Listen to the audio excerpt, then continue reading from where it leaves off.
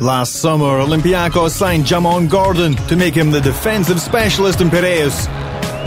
He spent the 2009-2010 season with Marousi, the surprise outfit which went so close to reaching the playoffs all the way from qualification round last season. Now a different role under coach Ivkovic in a team with different goals. A lot of teams I played a lot of minutes. I was having the ball more. On this team, I know my role. I know what I have to do to help this team win, and that's play defense. Go try to defend the best player and do what I can. If I score 4 points, I score 7 points, it doesn't matter.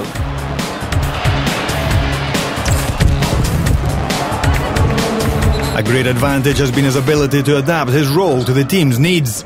When you're a player and you're competitive like I am, you wanna show the coach what you can do in other situations, show the best part of my game. But for this team, they don't need me for this. We have players that can do everything I think I can do or what I believe that I'm capable of doing. So it's hard, but it's something you got to do. If you want to win championships, you got to make sacrifices. Even the best players make sacrifices. It's something you got to do. And now I think I've finally realized what I need to do to stay on the court and to help the team win, and it's play good defense.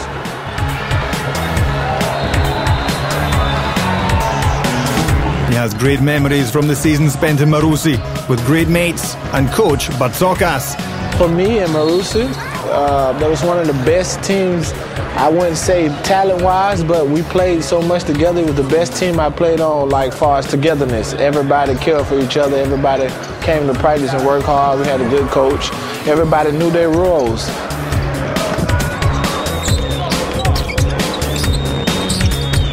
Some type of way we won some crazy games.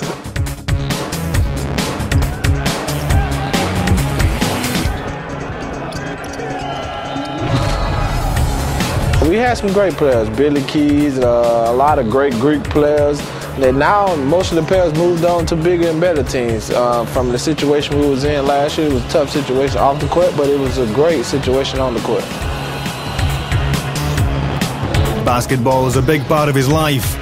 Better still, it is his life. Basketball, like Rosh says, life. I've been playing basketball since I was 6 years old. I never imagined I'll be playing overseas, but it's life. Like, everything about me is basketball. When I'm not on the court, I'm thinking about basketball. Even when I'm playing with my daughter, we playing with a basketball, so it's life.